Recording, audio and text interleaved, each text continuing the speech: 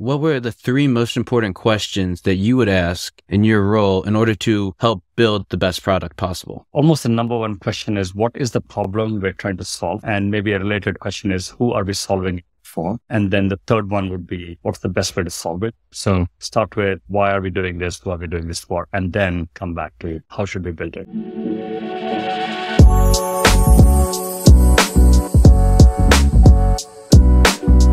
This episode is with Venkat Rapaka, head of product at Arta Finance and former VP of product management at Google for the past 12 years. Arta Finance is here to democratize private banking.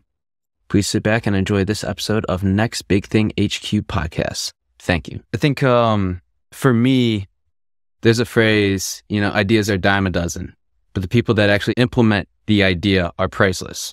And when I look at Arta Finance's team, it is like a group of very experienced, brilliant veterans that decided, hey, we can do this and we can do this better than everyone else. So how important do you think a team is when it comes to a startup and executing on the idea? Connor, you're speaking straight to my heart. In fact, that phrase that you said is something that I talk about a lot, or I use a lot as well. In some ways, I think a number of us are very lucky to be born at a time when there are amazing things happening in the world around us, and we have the privilege of getting to work on a bunch of these very exciting stuff to give us therefore the luxury of picking who you want to work with. All I've always tried to choose, what I tend to do is much more pick the right kind of people, because whether you succeed or fail, you will always try to do something audacious. And whether you win or lose, you will have fun along the way and you'll learn a ton. And that's how I've tried to run my life. So it speaks straight to me. Yeah. So it seems like a common thread with a lot of the people working on Arta Finance is the next billion user initiative, Google. So is that where a lot of the team met? And is that where the genesis of the idea really started? Actually, our journey goes back a lot earlier than that. I think a number of us started working together back on Chromebooks more than a decade ago. Okay. Late 2000s, early 2010 timeframe. And a number of us worked on the project called Chrome OS, or product called Chromebooks. Sundar was the lead of our product area at that time. And a number of us worked with him, and we bootstrapped that entire effort of building laptops to try and bring something that is accessible to everyone. And that's where a lot of us met. And through our time at Google, we worked on a number of products together. We worked on Android, and then a lot of us worked together on Next Billion Users, on Google. So yeah, we've been together for a very long time. So you started working at Google 2010, and you were the VP of product management at Google. You worked on projects like Chromebook, and then Google Pay, Google Payment Platforms, Google Finance, and you helped with Pixel. Mm-hmm. So tell me, what was that period like? Because Google is probably, if not the most innovative company ever. What was that period like working for Google? And then what was your day-to-day job like? Yeah, when I joined in 2010, I couldn't believe that they let me in. I'm not even joking. Like, it was all the things. Why? Yeah, the kind of people I got to work with, and a lot of them are at Arta right now with me. The kind of people I got to work with were just absolutely brilliant, very high-performing people, yet incredibly humble. I talked to somebody just before I joined who had started a unicorn back in the dot-com days, just before the dot-com days, where founding a company that exits well over $1 billion was actually a very big deal. And his introduction to me was, I used to work at startups before. So incredibly humble, understated people, but incredibly accomplished. And every day I'd come into work and I felt like I was learning in every single interaction from a number of these brilliant people. And I couldn't believe my luck. They pay me to come hang out with this crowd. And so that's how it was. On a day-to-day basis, the work changed over time, but a lot of it was trying to think of the best way to build a product that in the early days, it was more about making computing accessible to everyone. Later, it was about making mobile phones accessible to everyone. Later, it was about making digital payments accessible to everyone. And in that journey, there was another very interesting aspect that is a common thread, which is not just building a product that our company would deliver, but working with an entire ecosystem of providers across the entire value chain to try and build a very healthy, robust ecosystem so that everybody can participate and win. And that's kind of our DNA as a team, is to build not just a product, but a platform and an ecosystem. I want to talk about that a little bit later, but you said you always thought about what's the best way to build a product. So what were the 3 most important questions that you would ask in your role in order to help build the best product possible? I think almost the number one question is, what is the problem we're trying to solve? And maybe a related question is, who are we solving it for? And then the third one would be, what's the best way to solve it? So start with, why are we doing this? Who are we doing this for? And then come back to, how should we build it? I've rarely tried to start with, I have a capability or a technology and how do I implement it or deliver it? That has always, for me as a product manager, went backwards. So you start with the problem and then work your way back. But I find a lot of people, they usually start with the problem, but they don't think deep enough about the problem. They almost kind of mislead themselves into, oh, this is a problem, and then work their way backwards. Don't really solve it. So do you go like more in depth in order to find the nuance of the problem? I think it depends on the exact problem. Sometimes there is an instinct of what you think the problem might be, and you might not be sure if the audience you're going after realizes it fully or not. But a lot of times, you can find out by asking. A lot of times, because you might be the actual user that you're targeting yourself. So yes, absolutely. I think you have to dig deep to make sure that just because you can do something, you can talk yourself into, there is value in this thing. You have to go talk to people and figure out if there's real value. And a lot of times, I've always tried to ship fast because then you get the feedback. And if you have the right core idea, then you learn from how your users are using it or not using it. And what are they looking for in addition? Where do they spend the most time or where do they get the most value? And then you iterate from there. So this is a phrase that I think Google made pretty popular, launch and iterate. That's another way that you learn whether what you're building is useful or not. That's pretty similar to the build fast and break things kind of motto of YC, right? Similar, but not the same. Without disrespecting that phrase, I'll draw a nuance, which is, I'll separate them out a little bit, which is, in some places, maybe it's okay to break things.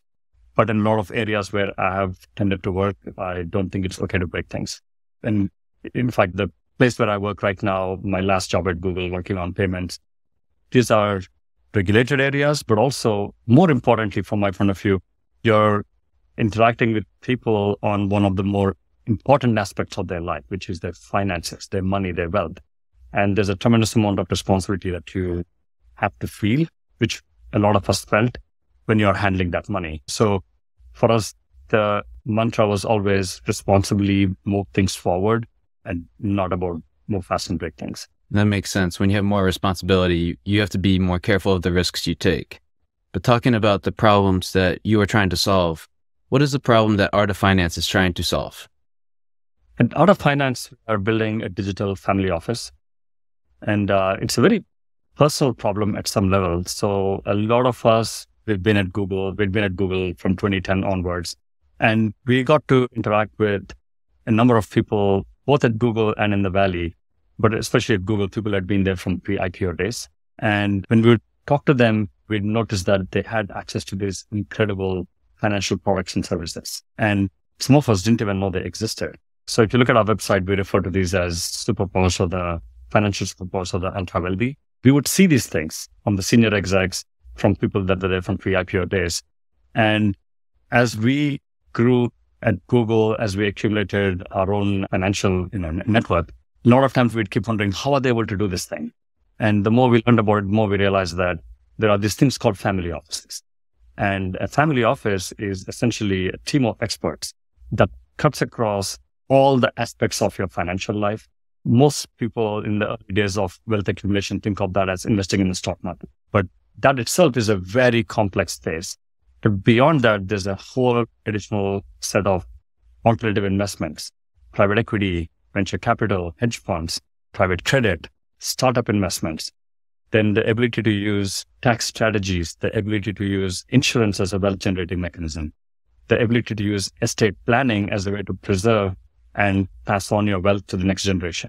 And they had teams of experts that would look across everything and build a very cohesive and personalized solution for each of these people that we were interacting with. And for us, that was something we wanted.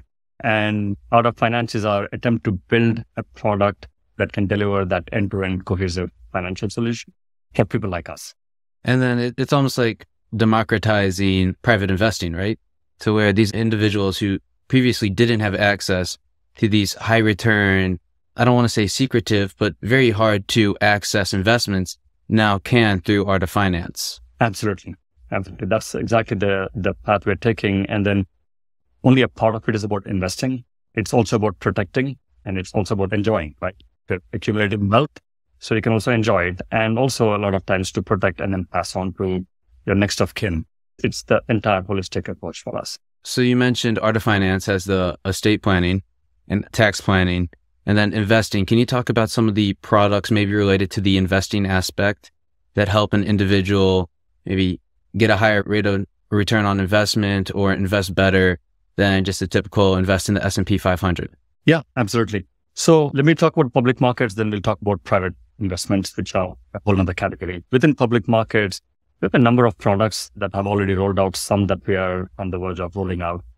We have AI managed portfolios, which are designed to deliver portfolios that include stocks or bonds or US treasuries. They're all designed for different use cases.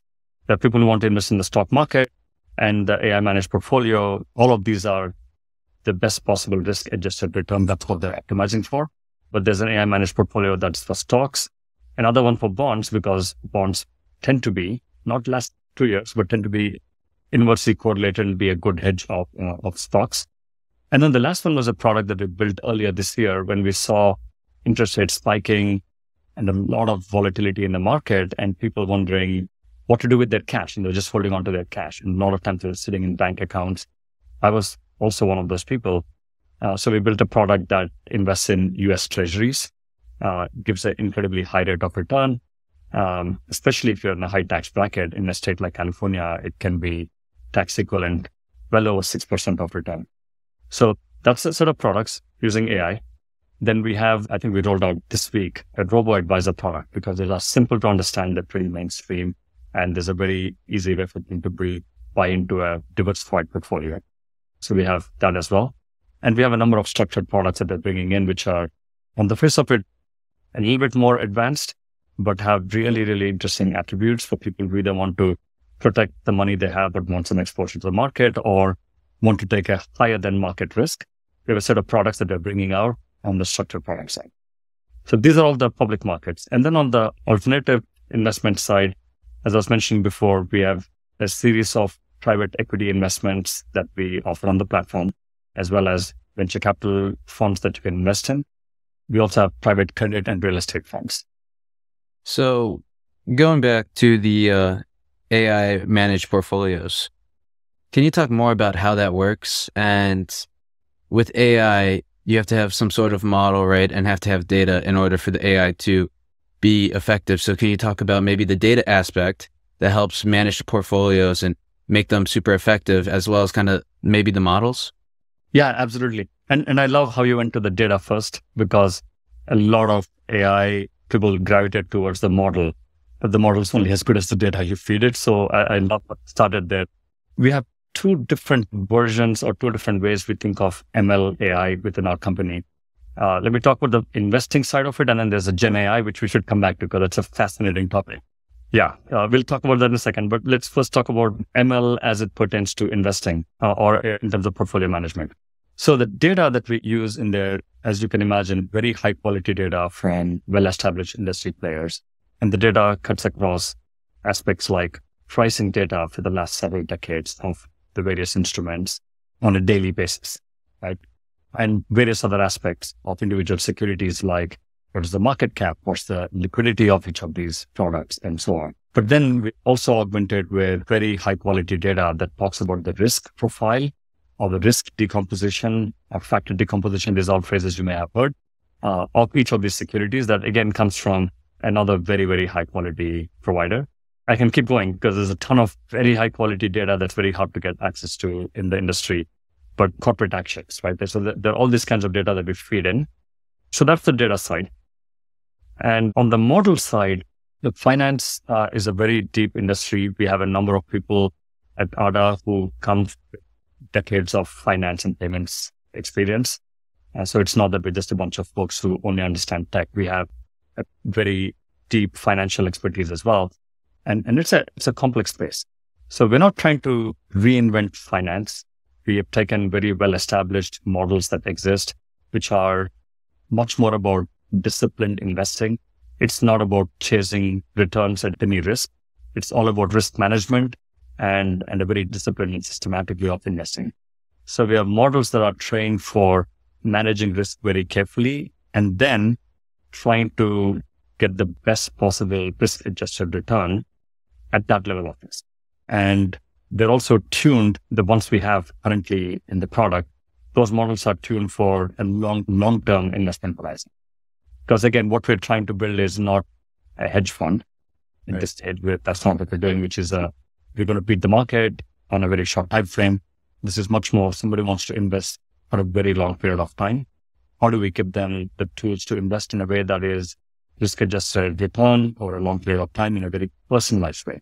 So that's what the models do.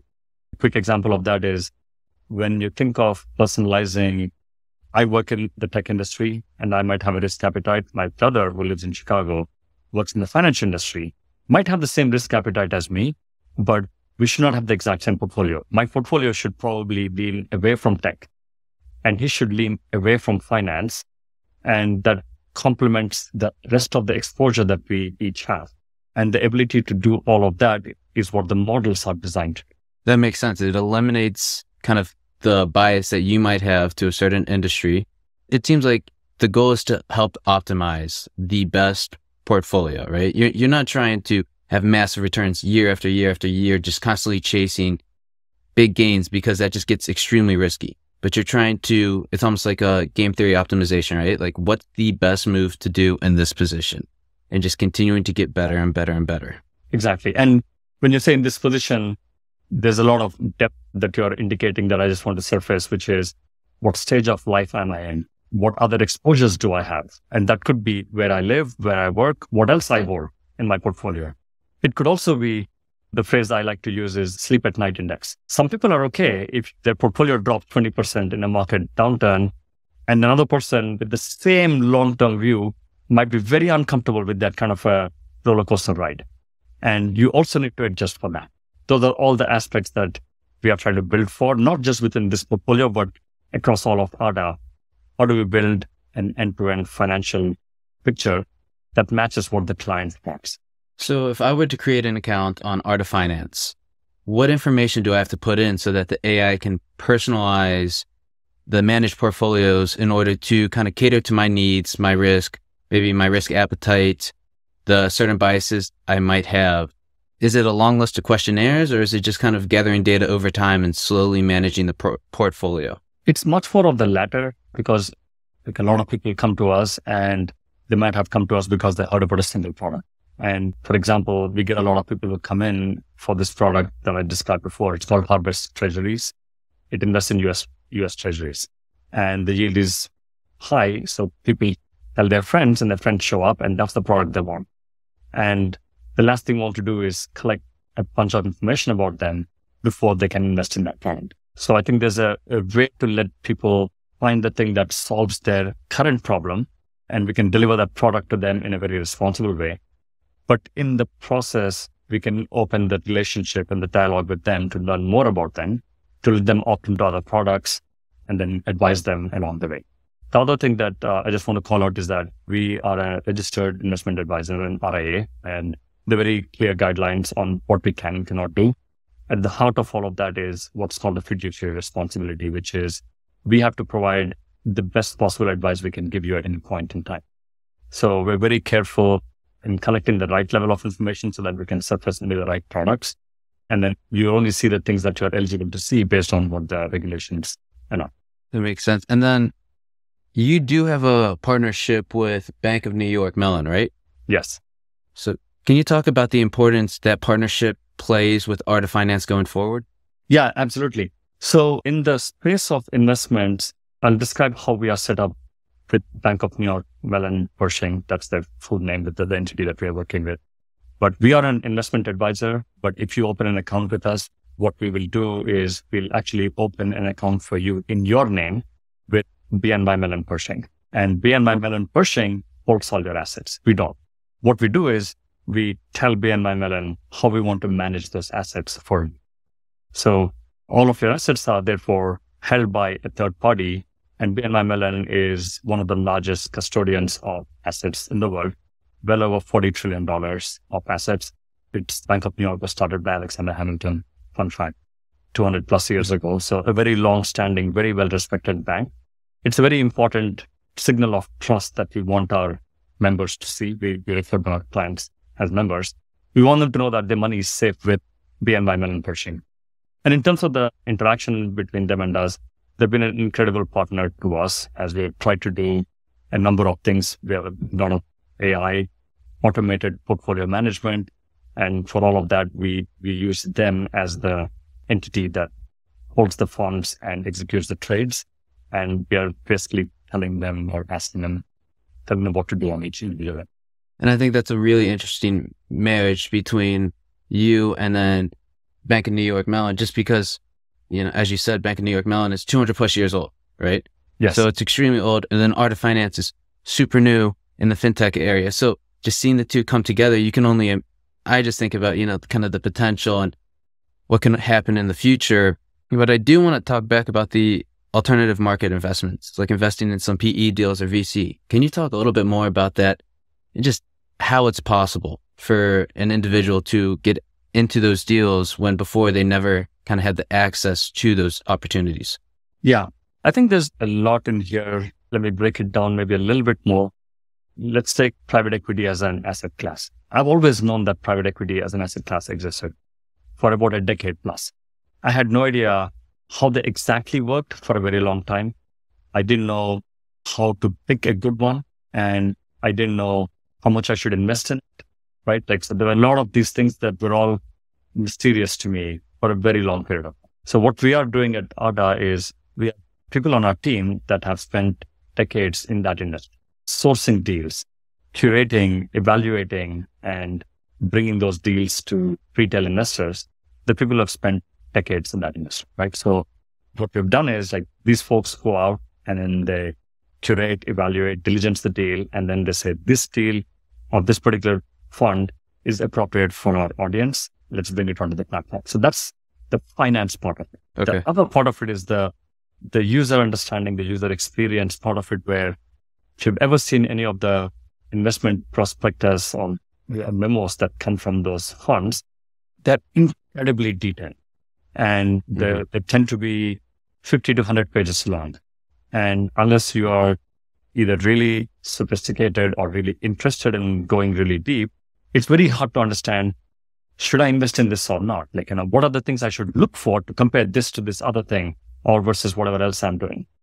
So what we've done is, as a team, bringing the two expertises together, we go through those and we extract the right kind of information. And then we present it the right kind of way to say, this fund looks like this. Here's how a capital call structure works, which to me was mysterious until 5 to 7 years ago. I had no idea how that worked. You can commit $100,000. That doesn't mean you have to pay that on day one. It's called over 3 to 5 years. And it tends to be in this ratio. This particular fund manager historically has called 22% in year one, 27% in year two, and so on. That's not a guarantee, but it gives me a sense for how do I manage my cash flow if I sign up for this? And being able to exploit that information in a very systematic way and then provide it in a way that's easy for someone who is maybe not as financially savvy or doesn't have the time, right? A lot of us are busy. How do we surface the right information the right way is a lot of what we've done. And also give you a fun example. If you set up an account and go into the app, you'll also notice we have comics in place, literally a digital comic book, which describes what is a private equity investment, how to think about it in a way that makes it very engaging and accessible to people to understand what they're getting into, not a dry 6-page document, but in a much more visual way to understand what it is. We have information sessions where experts host and talk about the asset class or individual funds and answer questions from our members. So there's a lot of education that we put in. That's what we're doing to make these things more accessible, because only a part of it is actual access, but a lot of it is education so that we can opt into it in a responsible way. Well, and you also have a podcast too. So you're doing like weekly podcast episodes. And I think that's great too, because a lot of finance, it's lingo that makes it sound way more complicated than it actually is. And it kind of deters an individual to want to learn it just because it sounds so complex and complicated at first. Yeah. And Arta Finance is doing a great job really breaking it down and simplifying it. I guess that's my biggest takeaway so far, is that Arta Finance is as much of an education company when it comes to the finance industry as it is helping you invest and make more money than just keeping your cash in a checking account or savings account. I am curious because, with the startup, as you grow the startup, you want to focus on the culture. And working at Google, you got to witness great company culture. You worked there, 10, 12 plus years? What are your biggest takeaways when it comes to company culture that you saw at Google that you're trying to implement at Arta Finance? I think the ability for people to challenge the status quo, but in a responsible way, was something that I think a lot of us have learned or tried to learn during our time at Google. As an example, when we built Chromebooks, I had never worked on building a laptop before. When I worked on phones, I'd never built a mobile before. I had zero experience in that. When I went into the payments space, I hadn't worked on payments before. So a lot of times a fresh perspective is great because you think of it more like an end user of the product than as someone who understands all the capabilities under the hood. So it's actually easier to think of the problem than on capabilities. If you start there. Where the risk is that if you don't know why the industry operates the way it does, why the regulations are shaped the way they are, then you have no idea which things are there because they are designed to protect companies, value chain, people, and consumers. And which things are there because that's just how things were done before. And if there's a better way of doing it, it should be tried and we should advance that space carefully, right? So I think the balance of responsibly innovating was something that is absolutely needed in this space. And that's one of the big aspects of our culture here, which is don't be afraid to ask questions. Don't be afraid to challenge the status quo, but always with a learning mindset. The second one I was going to say is transparency. When I joined Google, it was just amazing to me. Having worked at many different places, I'd never seen a culture that was that transparent. When the board meeting happened, Eric Schmidt would come to TGIF, the entire company's town hall, and present the board deck and talk about what they discussed and where the company is heading. And anybody could ask any question and the founders would be up on the stage and they'd answer. Later, Sundar did it, right? And still does it. And that's a culture we're trying to emulate here as well, where we have the same kind of very open culture internally where everything is shared to the head team. Yeah. I was listening to the Lex Fridman podcast earlier today with Jeff Bezos on it, and he was talking about one of the most important things for a company is to create a culture where even the lowest level person can kind of question what the highest level person said, because that ability of kind of questioning the status quo and creating transparency is super important just for keeping the company honest and, keep innovating new ideas. And that's something that I absolutely experienced firsthand at Google, where having joined teams where I had no experience in that industry, Android is a good example, same thing with Chromebooks. I felt that the merit of my ideas were discussed as opposed to the merits of the message, right? So I never ever felt, what do you know about this space? It was much more, let's hear your idea, let's hear your question, and let's answer it as best as we can. And very early on in the conversation, we talked about people. And that's absolutely the kind of attribute that I love in the people I work with, where it doesn't matter who is asking the question or who's presenting an idea. It is more about the question or the ideas. That makes sense. Now, you talked about working on the Chromebook a little bit. Can you walk me through what that process was like, especially not having ever worked on like a laptop before and then, leading this project? Walk me through and tell me what that was like, what that experience was like. Yeah, absolutely. So when I joined the team back in 2010, they had just announced the open source project to build an operating system using a browser, which was fascinating for me. Laptops had existed for 20 years, and the underlying vision and the aspiration was staggering for me, that 20 years afterwards, trying to reinvent something that people just took for granted. But the more I saw what the team was trying to do, the more it made sense, which was, how do we make laptops incredibly fast, simple to use, very secure, get better over time because you can continue to update the operating system on a 6-weekly basis. That was insane back in 2010 to consider something like that. And to top it all, how do we bring it down to $100 level? Right? That was the goal of the team at the time, so that everybody could have access to computing. So a lot of the work we were doing was trying to figure out, why is the product as expensive as it is? What parts of it matter? What parts do we cut down? And as an example, if you embrace cloud storage and connectivity and always available connectivity, which in 2010 wasn't all the way there. It was getting there, but not all the way there. That's the vision of seeing where the future is going and trying to build a product for that. Then you can make a lot of simplifications of the kind of hardware you need to have under the hood. And whatever money you save on that, you can instead spend on a better display, a better trackpad, better battery, right? Similarly, using a browser as an operating system. By then, 1 billion people knew how to use a browser to browse the internet. Suddenly, the laptop becomes very easy to use for anyone. My proudest moment was when my, at that time, 75-year-old dad, I gave him one of our very first laptops to try and use. And it took him about 2 minutes to orient himself, and he was using it. And I couldn't imagine giving him any other laptop that was available at the time and not have to spend 4 hours trying to show him how to turn it on, how to turn it off, what to do. You open it, you see a browser, you use it, you shut it, hit it aside, you're done. That was the product we're trying to build. Yeah, and when you make it kind of that simple to where someone who isn't used to technology can figure out how to use it and how to figure it out. I remember that, growing up, that was always the worst part, trying to show my parents how to use technology. And you have to explain all these steps. They don't get it, and then you have to re-explain it to them over and over. So breaking it down and making it that simple, really kind of, I think that's the purpose of technology, where you can innovate, you can do a lot of new things that you previously haven't been able to do, but it's simple and anyone can use it or access it. Absolutely. And it is all about bringing more access to more people, because then great things happen. Wasn't that kind of the initiative behind Next Billion Users, right? So at the time, there was, I think, 3 billion users that were using the internet.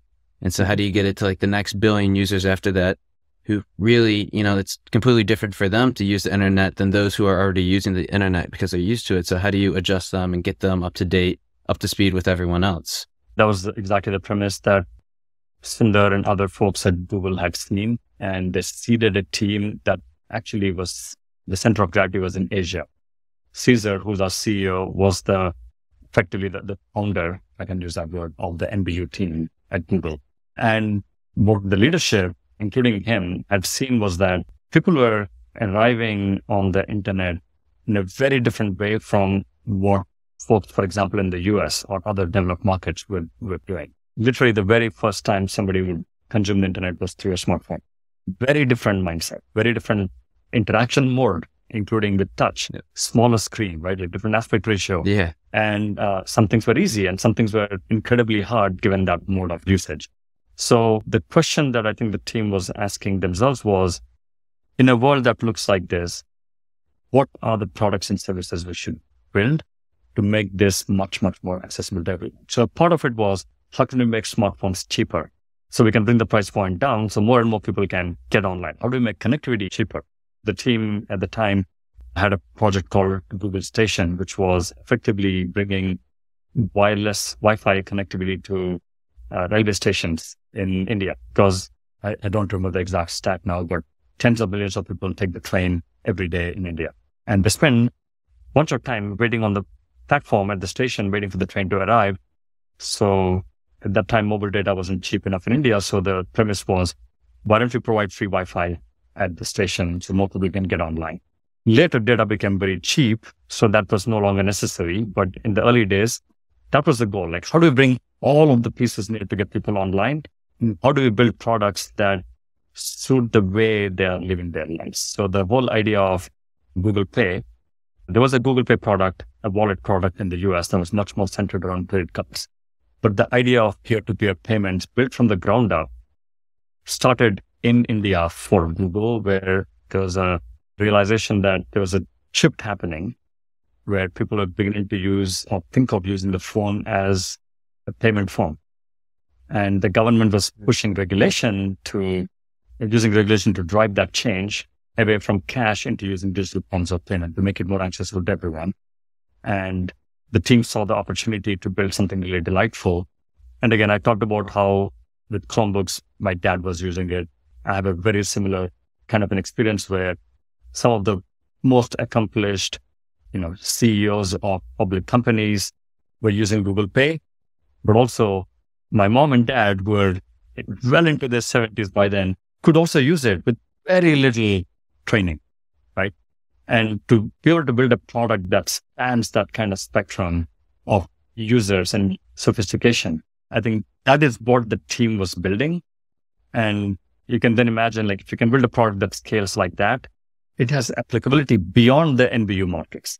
So it wasn't that the team was trying to build for NBU. It was start with NBU and bring that innovation back to the rest of the days. It was a very powerful premise that the team delivered on. Well, I think that's a beautiful kind of framework to have when building technology. How can we make it as frictionless as possible for someone or anyone to be able to use this technology and to immediately know how to use it and interact with it and make it easier and more accessible? And it seems like you've taken those lessons and perspectives with you from Google to Arta Finance. And now, how can we make this family office thing more easier and accessible for everyone else? You're starting with accredited investors. And I read that the goal is at some point in the future to get to everyone. So not only accredited investors, but also non-accredited investors. Yeah. So can you walk me through kind of what that path looks like if you had to map it out? Yeah. So in the US, regulations are different when you are interacting with people who are accredited investors and people who are not. And the way you qualify to be an accredited investor is based on either salary or net worth or other attributes. And they're all proxies for how sophisticated you are as an investor. And there are two more tiers above that. There's something called a qualified client and then a qualified purchaser, which are higher and higher tiers of sophistication. And regulations clearly indicate which products can be offered to which kind of clients based on the sophistication mapping. So we started with accredited investor and higher because we are building very sophisticated products and we wanted to make sure that we had a core audience that we could offer them up to. Okay. But at the same time, we're also building products that are a lot more easy to understand, a lot more mainstream, if you will. A good example is I mentioned the diversified portfolio with the robo-advisor kind of a construct. Multiple asset classes, static weight rebalancing on a monthly basis with tax loss harvesting. It's been around for well over a decade now. It's a much more understood concept. And regulations allow us to offer that to non-accredited investors as well. So that's an example of a product we're building right now, but we know that that product is more broadly applicable. And over time, we want to make sure that we are able to bring that to everybody. So that's kind of the goal is we build a bunch of things that are needed for people at this level, but then a set of those that can be used below in terms of net worth, we are absolutely going to do that. Yeah. And that makes sense. As a startup, you focus on your core customers, but you also have kind of the long-term vision of slowly broadening out or targeting other customers, but you still have to focus on what's the core customer, kind of what are your products really going to center around. I did find it interesting. I was going through your Twitter and I was looking through one of your first tweets. Let me see if I can find it here, but you reposted an article from Ben Thompson. And he was talking about, I think it said something like, what is Google as a company? Which I thought was interesting because a lot of people kind of call it a search engine company, but that seems like it does Google a big disservice. And he broke it down that, Apple is a vertical player while Google is a horizontal player. Yes. Apple monetizes off hardware where Google monetizes off ads from other people, other users, not just their own subset of users using the platform that they provide, kind of encompassing everyone. And I guess my question is, what type of players are Arta Finance going to become going forward or in the future? Yeah, I think our DNA is a lot more what you described Google as. By the way, can I just say, I love Ben Thompson. He's incredible. I've been a subscriber for a very long time. I was for a very long time. But we are much more of a horizontal player. I think I mentioned a bit earlier that a bunch of us had worked on not just products, not just point products, but in areas where we were working with an entire ecosystem and trying to bring the whole ecosystem forward as opposed to competing with all of them. And that's exactly the DNA that we are bringing to Arta Finance. So what I mean by that is very tangibly, I'll give you an example. We are not a private equity fund. We are not a venture capital fund. We will never raise one, right? We're never going to go and become a VC fund because the people who do that night and day, and they are incredibly good at it. What we want to do is, if we can build a platform and bring a number of users to that platform where we can deliver financial products and services, we'd rather pick the best of class financial products and services in different categories and bring those to our members. And why does that matter? No one player can build the best of everything. So you can build a few things really, really well, and you should, but when there is a better product out there, you'd rather embrace them and work together to be more successful together. Yes. The second part of it is from the member's point of view, which is actually the more important one. Let's not offer something that's worse when there's a better product available out there. So with that, if you think of it in that mentality, then you can almost imagine there are a few products that we will build because we feel like there is either a gap or an area or a product where we feel we can bring something unique to that. And maybe we can build something that's very specific to our users. It doesn't mean that we're better than everybody else, but maybe we're seeing a gap in something that's missing, and therefore we'll build that and therefore we'll bring it to our users. So we'll build our own products like the AI managed portfolios. But a lot more of the work is on how do we build a platform that lets others bring their products and services and work together with them to offer them to the right members at the right time, because that matters. And I think that's a great framework to have for a company because it makes you stay consumer focused, right? Where how can we help the consumer in the best way possible? Because that's our goal. So we're going to build these products, right, that fill in the gaps that we see. But if there's a better product out there, we're going to partner with them so that we can give our consumer the best possible results, the best outcome. And so, yeah, I love that. It's a good framework to have. Yeah. And it's only in the gaps, right? And this is something that we did with the Android team. This is something we did with the payments team. And it's the exact same thing we're trying to do here, which is the industry exists, is vibrant, it's healthy, has a lot of very accomplished players across the entire value chain. How do we work with as many of them as we can in a very collaborative way to bring the best of to the members that we think we are able to serve? Yeah. And then I just want to kind of touch back on, you talked about building a platform. And I find companies that are using AI, it's not just good enough to have the data or the model now, but you also need the platform. And so hearing Arta Finance having the data and the model, but also the platform, to me, I see that as like, that helps them really get the best results, the best outcome, and really optimize the most for these AI managed portfolios going forward in the future, and also for the user experience. So I guess we're running low on time. So last few quick questions. First one, for what advice would you give your 22, 23-year-old self going back? You knew you loved tech, maybe not necessarily what would you do differently, but kind of the advice or just words of wisdom you would tell them. Follow the right people, always. I said this before, you actually said it even before I did, which is, it's the people that matter. I've been very lucky that very early on in my career and at multiple stages along the way, I happened to stumble upon groups of people that were just great to work with, great to learn from, where every day I could take risks.